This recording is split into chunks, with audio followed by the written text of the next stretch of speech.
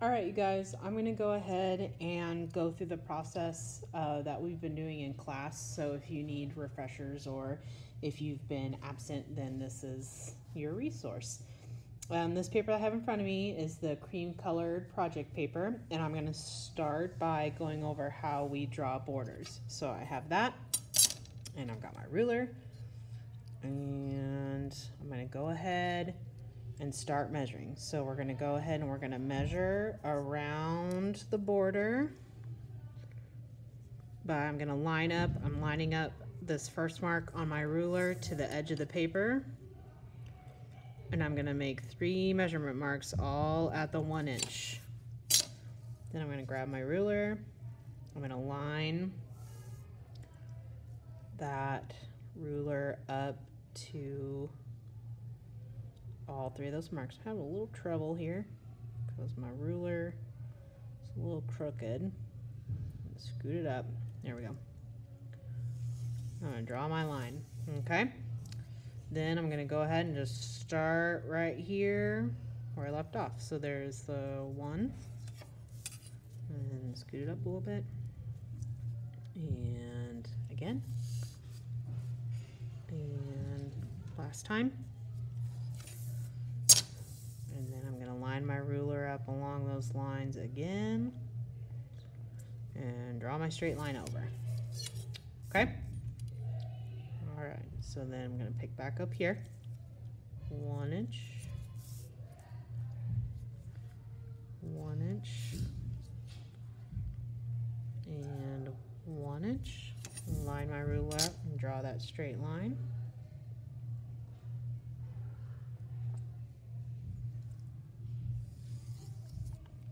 And last time. Okay, so my 1 inch mark there, there, and there.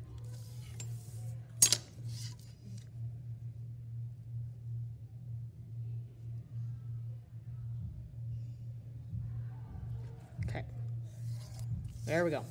All right. If you have boxes in your corners, go ahead and erase those out.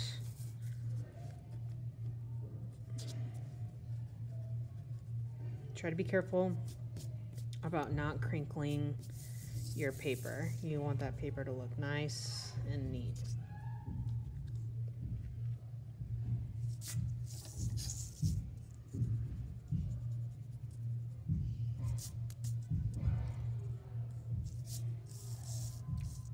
Okay.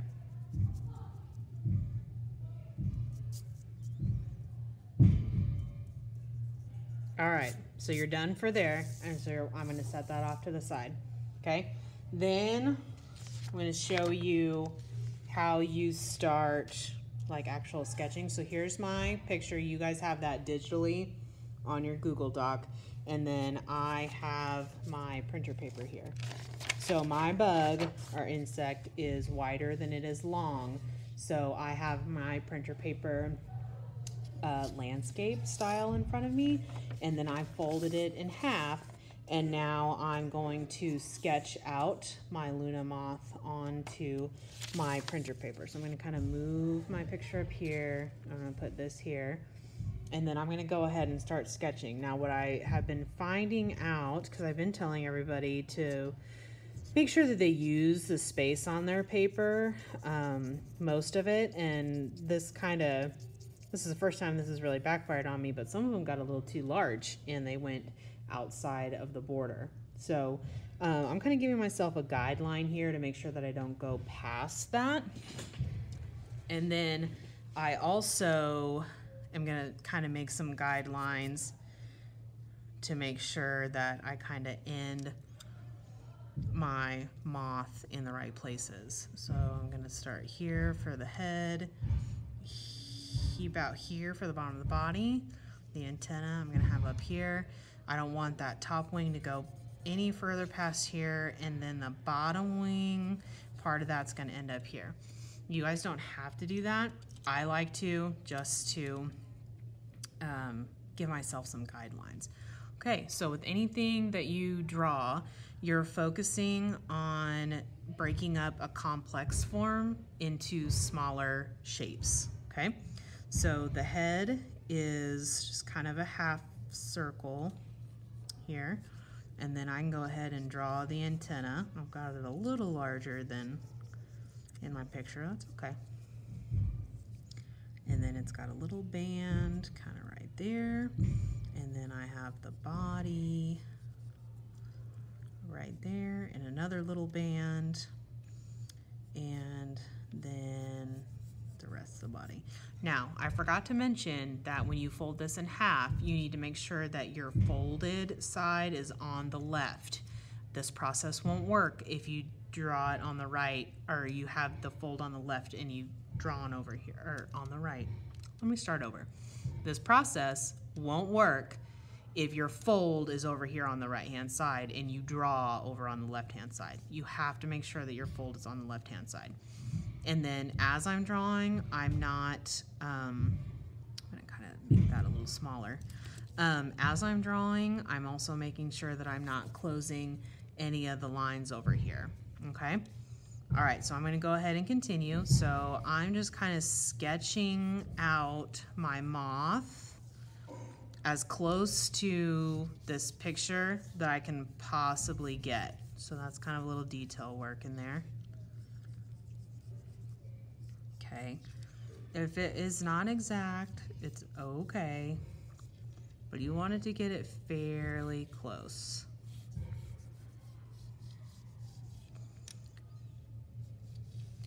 You can always make corrections and go back later. So like this, I have it out too far. So I'm gonna go there and bring this wing down. And then I kind of want to stop that line.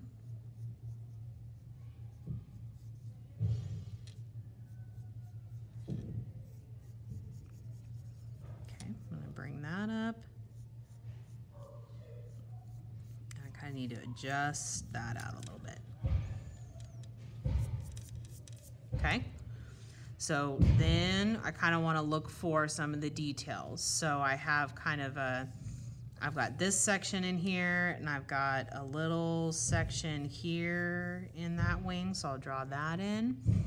I have kind of a teardrop shape going, and then it has this other little shape in here,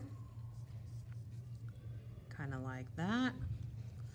And then I also have kind of like a circle with a little shape in there like that. Kind of looks like an eye. And then I need to go through and start sectioning out my wings.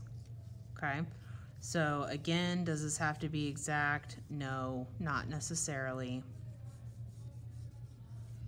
But I want to try to get it close. So I want to make the straight lines straight. And then if I've got some curves in there, I want to get those in. Okay, so I see one here, see another one here.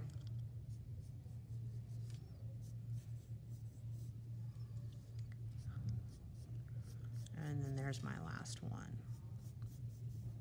Okay, all right, so I have half of my bug drawn. So now what I need to do is I need to trace the other side of this by going to a window or a light table that's available, and I'll put this drawing side up against the window or the light of the light table. So I would flip it over like this, and then you will be able to see your image, your half-drawn bug, through this paper, and then you're just going to go ahead and trace over that. I don't have a light table available to me right here. I might be able to use a white screen on my phone. So let me try that.